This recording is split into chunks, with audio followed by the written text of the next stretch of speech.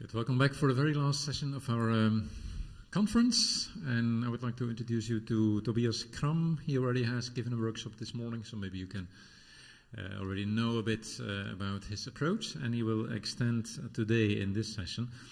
Tobias is a pianoforte player. He also has a bachelor in musicology, and he is mainly teaching in the region of Basel, but also online. And what I find very interesting in his profile and activities is that he teaches from a very young age. So he also teaches Partimento-inspired stuff to children from 5, 6 years old. And that's a bit different from what most of us have in daily life. We mostly work with students and people with already some pre-knowledge, at least on harmony or piano playing or intervals, whatever. But Tobias combines them all from a very young age to high specialists. And today he will offer us an approach based on Furno. And it's all about, if I'm correct, about playing with patterns. And he will definitely demonstrate all the possibilities playing with simple patterns. So please welcome Tobias.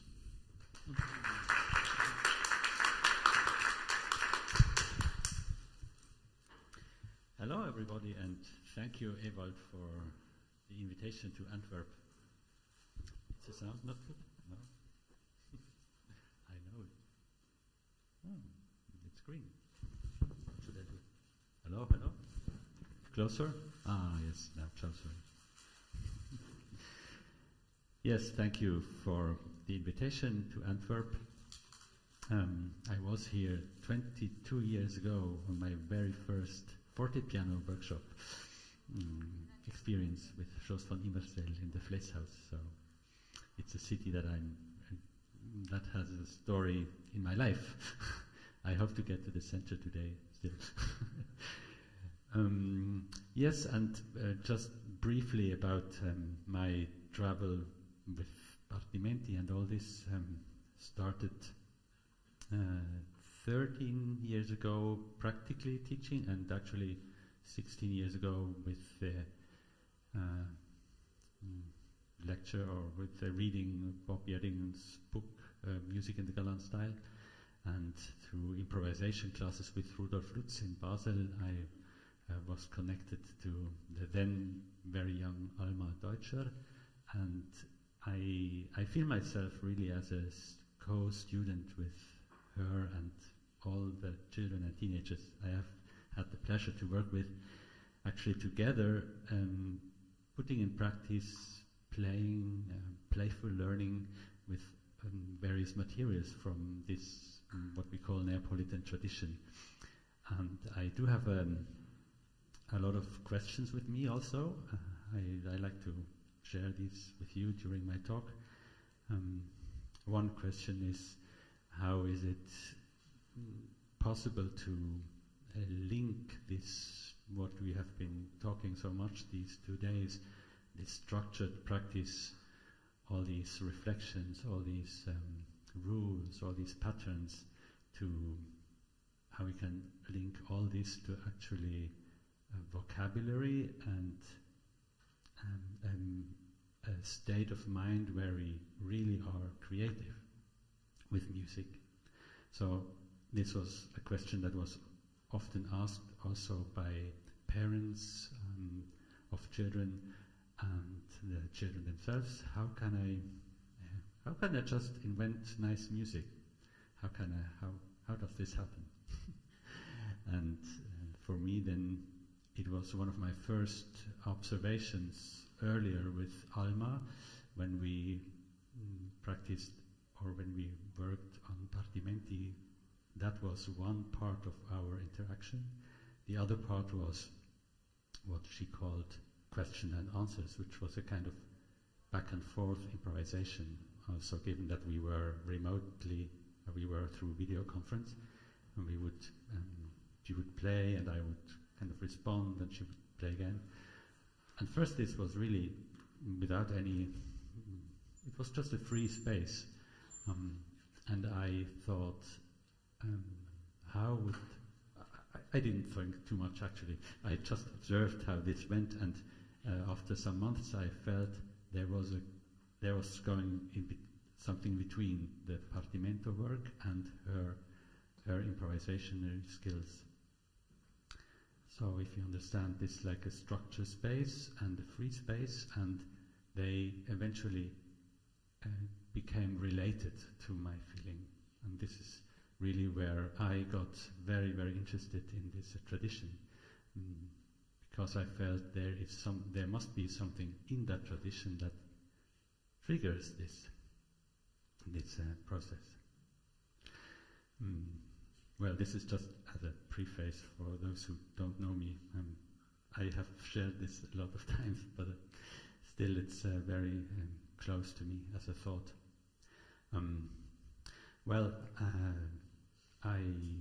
This is some thoughts on Furno. Furno, of course, is the code word for a little treatise that you have access easily to on Rob Jeding's website or partimenti.org. It's just a little booklet with some rules, regole, and embedded in those rules are 10 short or rather short bass lines. So if those of you want actually now to open that, no problem. I want to start with a reflection about melody. There is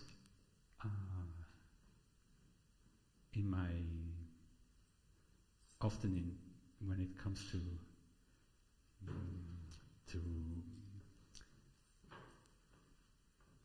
be creative with music, one approach is to take a tune, to take any tune, folk tune or whatever tune, and to think of some kind of accompaniment.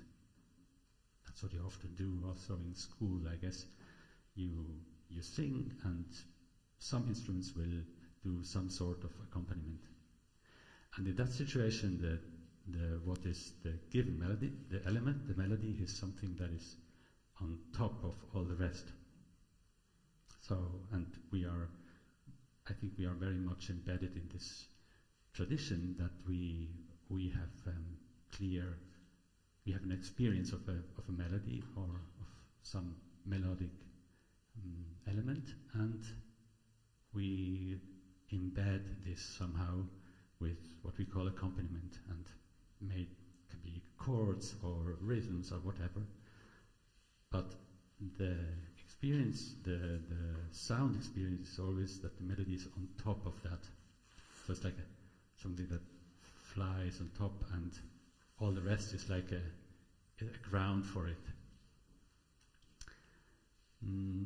And that's quite easy also, I think, to imagine. Like when you walk out of a concert, you just hum a tune or a melody, whatever.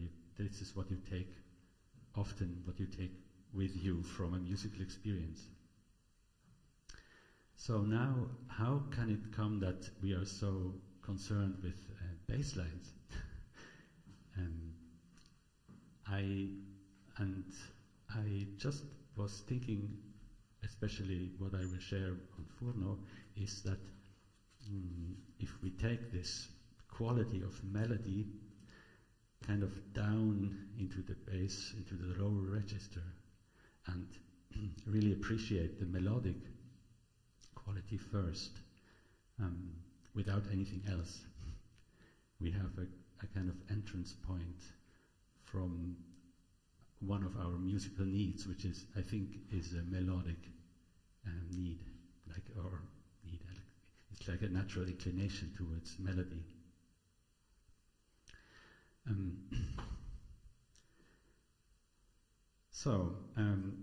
And then the next step would be to wonder if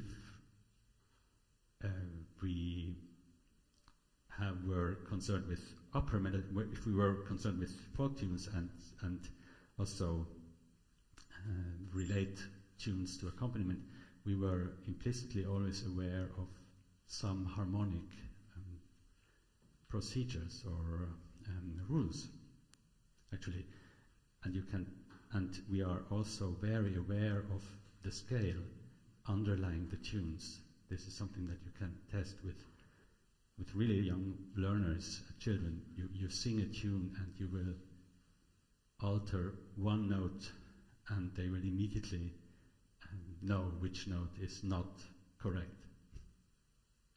So, which means they have, very young learners have an understanding of an underlying scale, which is amazing, I find, just to imagine. Then this understanding of a scale you can also take with you when you work with a bass line, that you think of it as really something that is moving in the framework of a scale.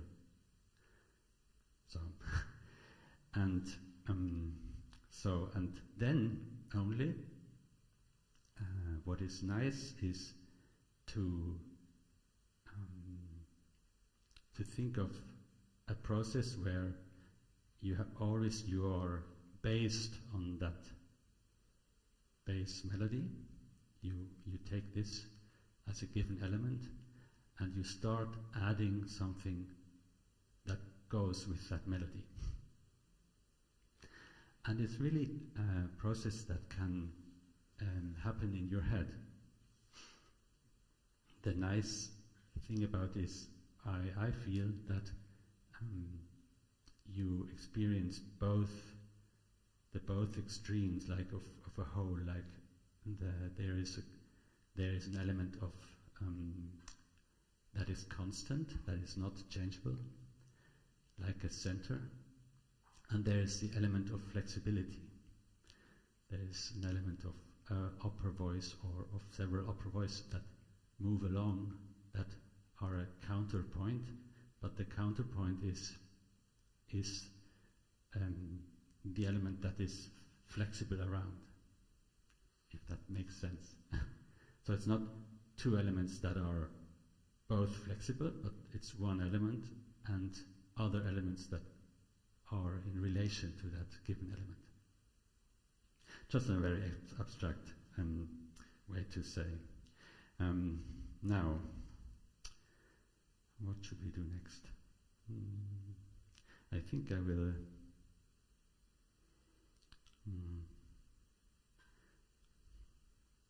perhaps exemplify this. I find that, and I need to drink something, sorry. My voice is.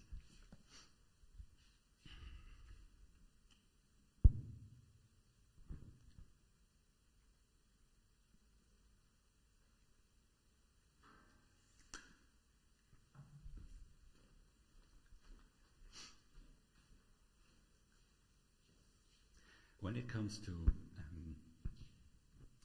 actually putting this into practice, I recommend you work with three different aspects or sources.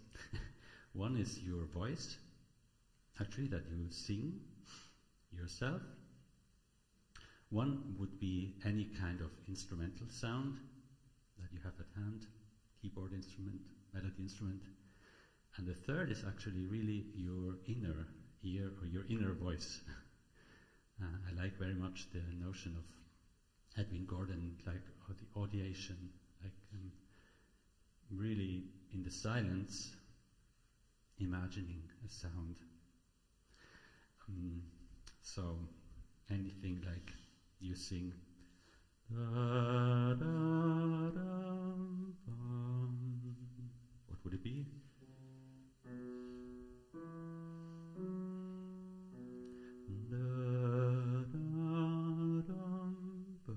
And you go along,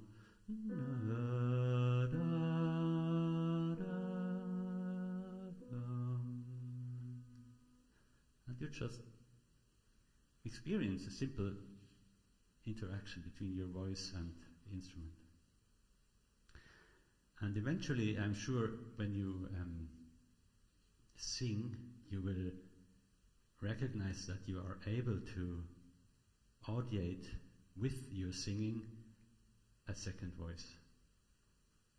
As you can do this.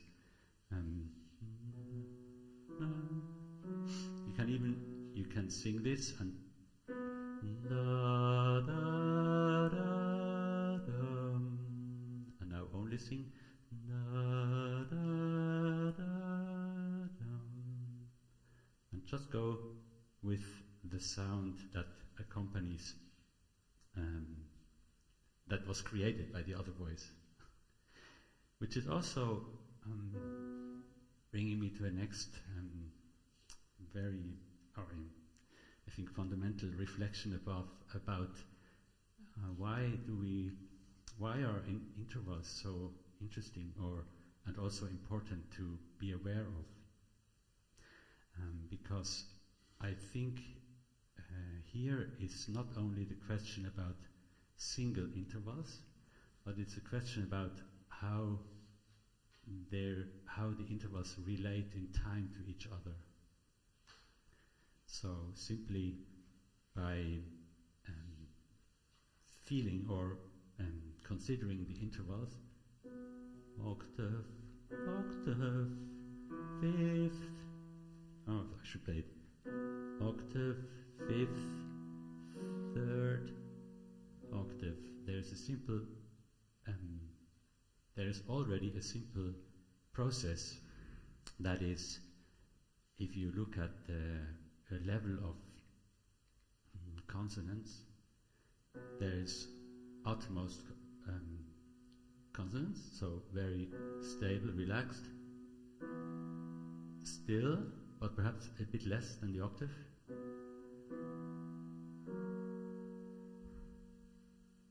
Less than the fifth, and again very relaxed. So, and therefore you have a little process, you have a little phrase that goes from an opening stable consonants through some sort of little tension, again to relaxation.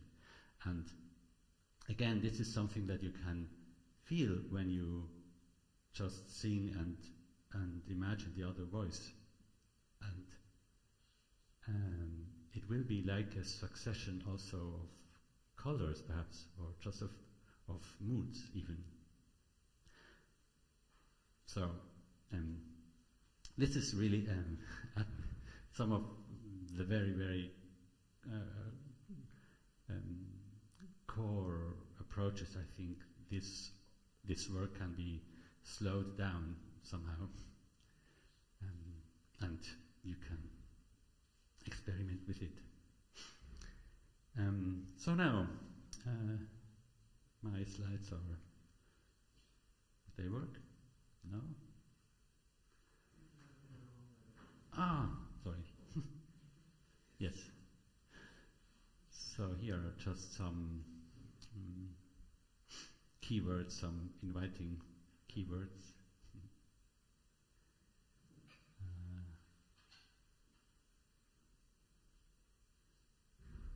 We'll talk about, or we have already talked about singing, about think, it's not so, it's more in the sense of this inner ear,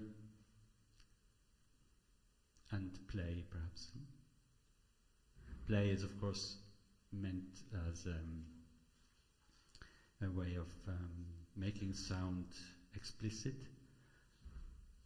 and later also as an approach how to playfully learn, perhaps. So now, but I want to talk about, I want to share a bit about this Giovanni Furno's treatise. Below you see the first example that he puts after he has talked about the various scale degrees and what they want. So he says, la prima del tuono vuole, la terza, quinta e ottava. That, like, if you look at the first scale degree of a major scale, it implies that you add a third, a fifth, or an octave to it. This is a very practical language. So with this knowledge then of all these scale degrees, you are able to make sense of these bold written notes. G major first starts with the first scale degree. Da, da, second scale G, first 4, 5, 1.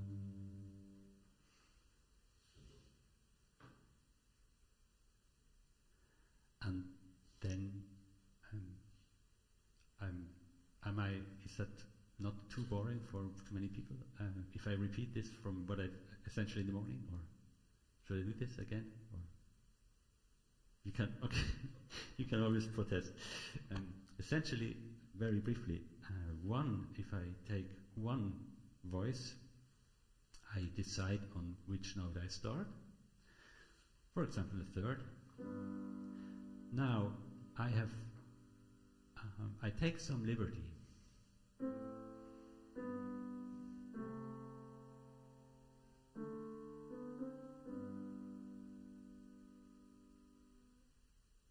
Actually, I didn't.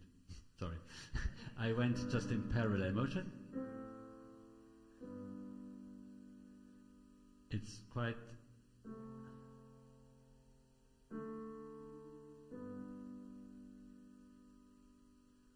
I stay as closely as possible at the pitch of my initial pitch. If I start on the octave, I must go down. Here I have two options, either or,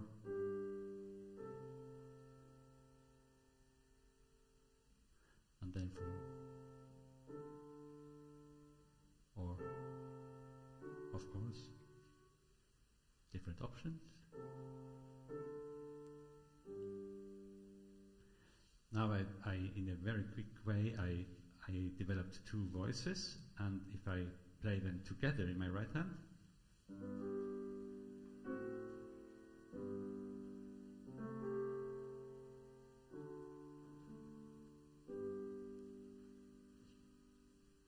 and I have a little weaving of voices that create, again, harmonies, and with the harmonies, different, again, qualities of relaxation or stability and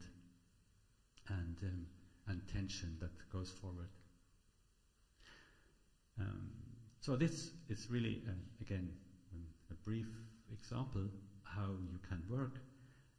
When you look at the whole bass line, it's replete of such little groups. I can suggest various ways how to group those, actually.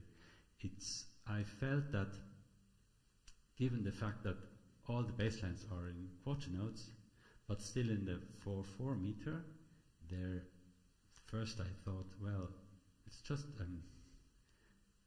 walking bass without any structure. But then more and more I realized, no, it's very consciously set in the meter also, and it's not really fixed, but there is implications for phrasing. For example, what I suggest here is you can easily, of course, include the beginning.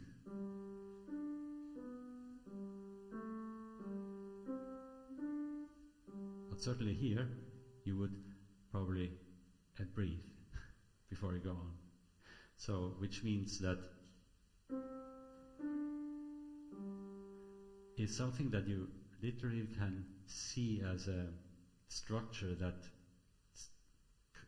kind of blinks. I would have animated it now. It blinks to your eyes. Is whatever you do before, whenever you see this, it is a cadential pattern.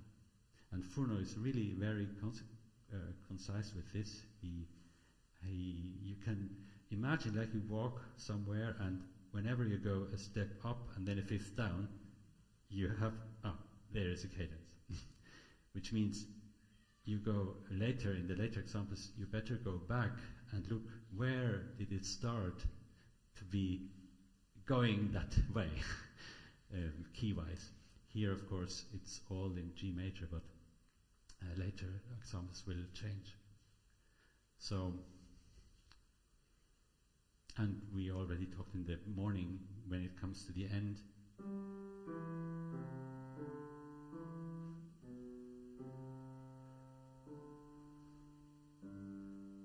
you can easily find nice phrasings, and the phrasing itself then serves as a way to work on a little segment for a while before you add the next segment.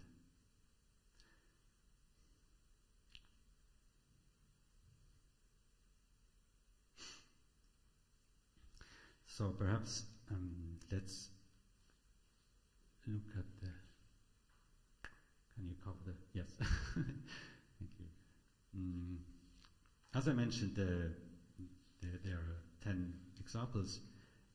After the first 2 examples, there is always one additional rule or phenomenon or strategy that appears then in the bass line, but all the bass lines have openings that kind of, in my feeling, are meant to be like exemplars of metaphorically saying, here is my key, here is where I'm, my starting point. I am now in that key. Let's present you my key. So if you sing all these examples, it's just saying, here we are. The second examples.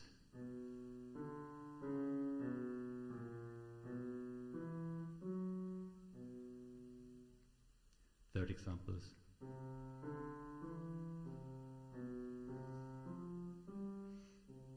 And you see little differences, like really nothing spectacular, but it's a bit different. Fourth example.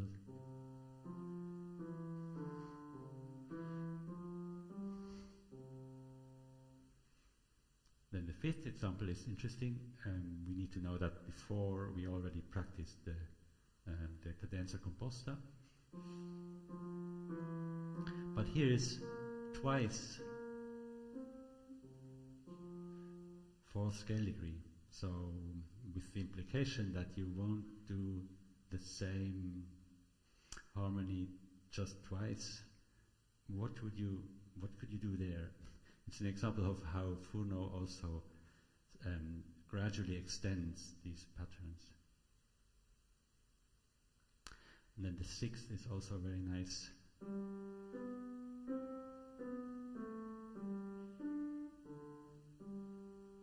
As it walks up to the fourth scale degree and then goes down. Actually, is a pattern in itself that reappears in other bass lines. And then number 8.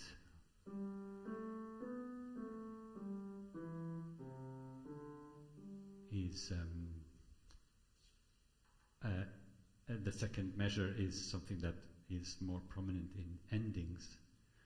I extracted these two from number 1, number 2 also, or a little bit, no, not in number 7. But you have also nice, I'll play this for you.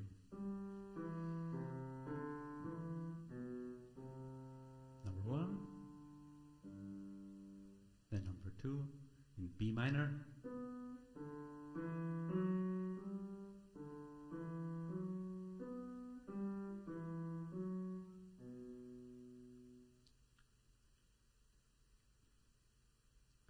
I skipped number 3, number 5.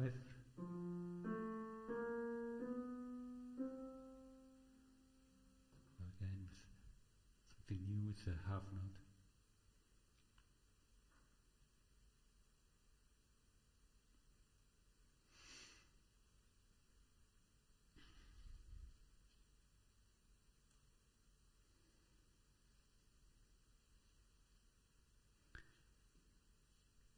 Does it all make sense so far, or?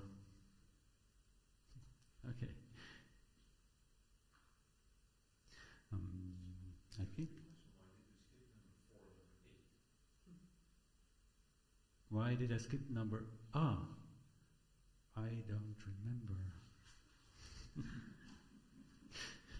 Sorry.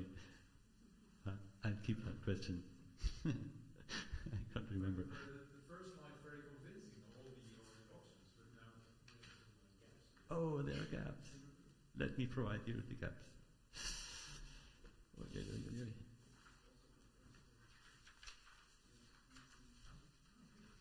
It was just so similar to number 1, I guess. Number 4 has the same as number 1. Yes.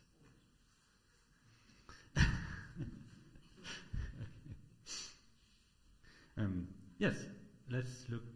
This is actually what I did in the morning.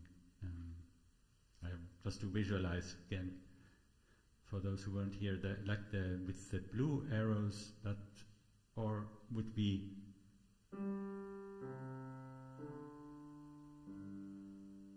the simplest cadential pattern that Furno employs. Then with the yellow ones, you go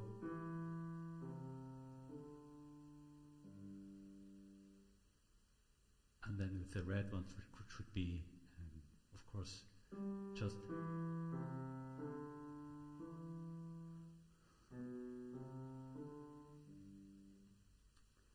so the idea of not extending, so adding, but kind of inserting ideas into a simple structure.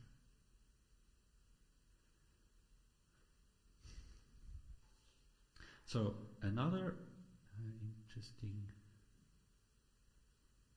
topic that links to the talk or the lesson with Peter in the morning with Palmerini, I think, the prelude that walks with the same idea but then walks through different keys, is here in the example number 4 and 5, and I just extracted the moments where keys are changed, and there is perhaps like various types of these changes. The first one is if I go from C major to dominant. So again, is what your eye should be caught on, and then you look in before and you see, oh, there's a raised F.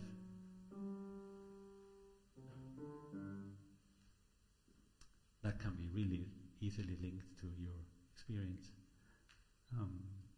Then the second one is relatively, you go from a major scale to the scale of the third scale degree to a minor scale. So it should be you play anything in G major, and then you go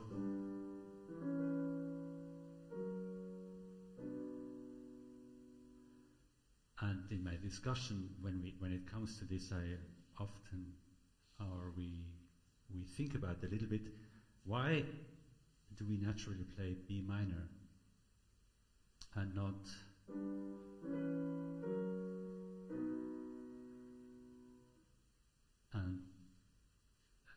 it's a bit out of context, sorry. You should really imagine that we are embedded in G major and we do this move, and the effect is just to, when it comes to the new key, we relate this new key to what we just were in, which means that we relate the new scale with the sixth, with the minor sixth back to G. So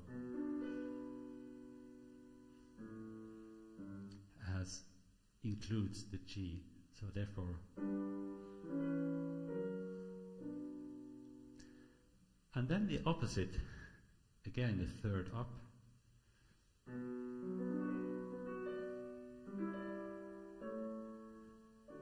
It's just the other way around. So in D major, in hindsight, the B was the major sixth. Does that make sense for everybody? Like a little switch. Then the next one with this one.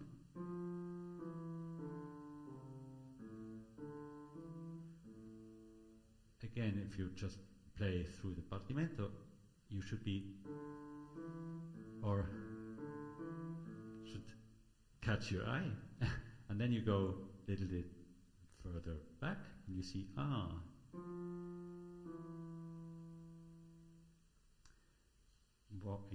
the semitone down means 6/5, scale degree 6 to 5 in a minor scale. This is actually what Furno describes. He talks about scale steps. A semitone down can mean 6/5 of a future minor scale. And this is often like thrown into the process, like from out of the blue sometimes. You just come in with that idea and you will go there, no matter where you were before. Then the next one is interesting, and it took me a while.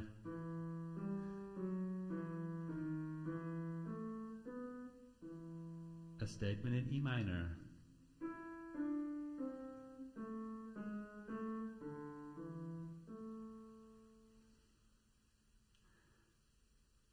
You see what is happening, everybody? At the end we are in A minor. But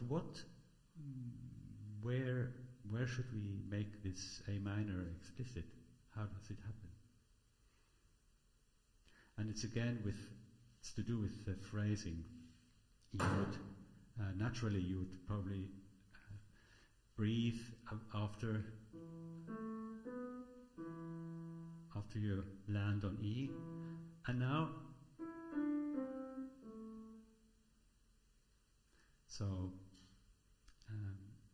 somehow this is in A minor,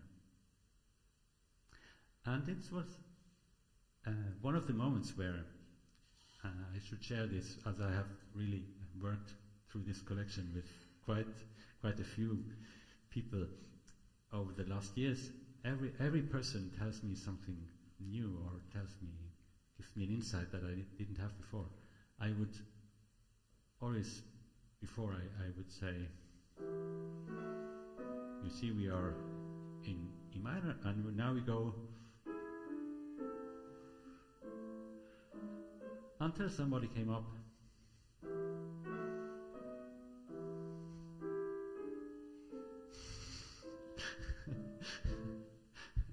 You see, these are just little details I love as a connecting device. So what I recommend when you study this, actually, think of the relativity of these moves. So I didn't mark this, but think of the first modulation. I'm in a major key. This is the way how to walk to the dominant, to the fifth scale degree. But then, again, imagine a new tonic, and you're at home in any key. How I can walk by way of the second short pattern. I can walk to the third scale degrees key. So really, relatively. And then you create your own partimento with this, which means you create a partimento that starts and ends in the same key. So you have to make sure that you use the moves in a way that you lead back in the end. And if we get some, we can probably, I can try to give you an example. Yes, this is just one of my moments I liked with Furno is here. This is first from number 1. Again, because it's so dense, we go in the third measure. I come from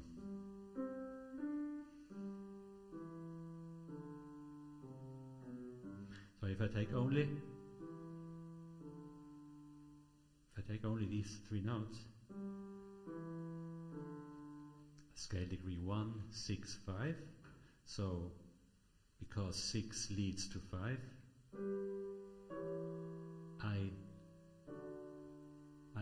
that's the implication. just a very basic one. So if I then go to the third, number 3, this is I transpose to.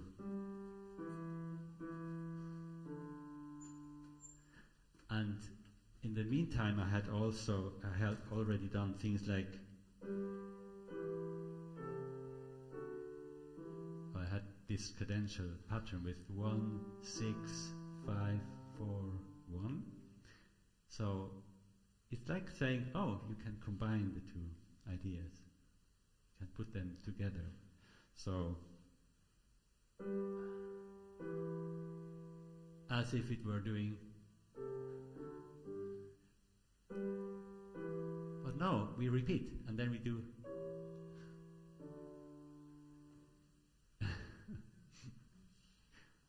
Yes. This is really all just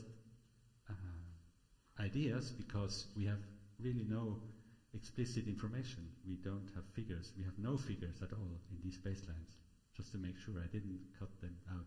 There are no figures. It's simply that something, of course, and then you can add more ideas to this with the 7th and so on. But I find this amazing, that you can, based on the rules that are written out, and then the contextualization of the rules, where you also see, for example, with the 4 scale degree number 1, it appears already in 3 contexts. So one's like 4, 5, 1, one's like 5, 4, 3, and as 4, 3 to 1 as a Brenner pattern. In one short baseline. And if you see this, I think you have a lot of information already. Good, I managed to talk a lot. These are all the baselines. Well, I don't know. Should I? It's just. It looks like a lot of notes, but it's really. How many are there? These are all. These are all. So there are 10. Yes. Yeah, okay. I didn't touch upon the moti del basso, which are quite. I mean, you know about moti del basso, or you see them in many different collections, of course. I don't know if you like to test me. Somebody would kind of assess this baseline. See whether you can write your own Furno baseline. Just on what you heard me talk, does it make sense? This is, of course, all copied.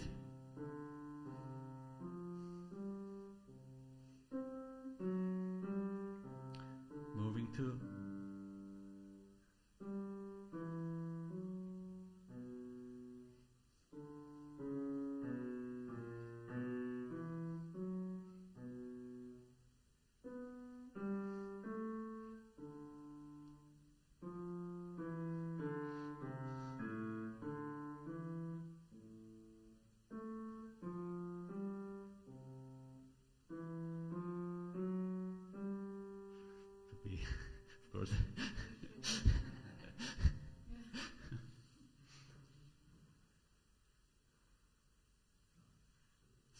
not a big art, you see. I mean, it's just I managed to start and end in the same key, and to combine different terminazione di tono. I should also mention the term. So I think I want to share really one last point again. It's again just a question of how does this all stimulate what we are all looking for, creative skills. If you work with these segments, with these patterns, experiment really with the process of trying things that come to mind in a kind of spontaneous way, which can be more really internally, like external from an instrument on a walk or wherever, or with the instrument, but using this back and forth, like you get a sensation from what you try, you hear back what you just did, you work with the silence in between, and you get aware of what you feel. Do I like it? Don't I like it? But repeat it again, eventually record. I recommend a lot, record what you're doing and listen back to it, because many of the times that I recorded myself, I felt, in the moment I felt like, oh no, I don't like this. But later I listened back and I thought, oh, I understand, I have a different perspective. I can hear things that I actually later like, or I can just put it in a different context. But it will be already a process where you emulate these patterns and make them tools for creative processes. And there is what I think this interaction comes into play, which is inventing, having new ideas, and at the same time building this vocabulary, because you're always also feeding your memory, and that's an amazing thing. And also, I've talked a lot about you as a person learning this on your own, but there's a big potential also in interaction. So if you work with people in 2 or 3 and as a group, you can really benefit from another person's reflection, or playing back from what you just played, or imitating them and putting it together. That's also, I think, an essential point of this. Good. Yes, that's all, I think. Thank you.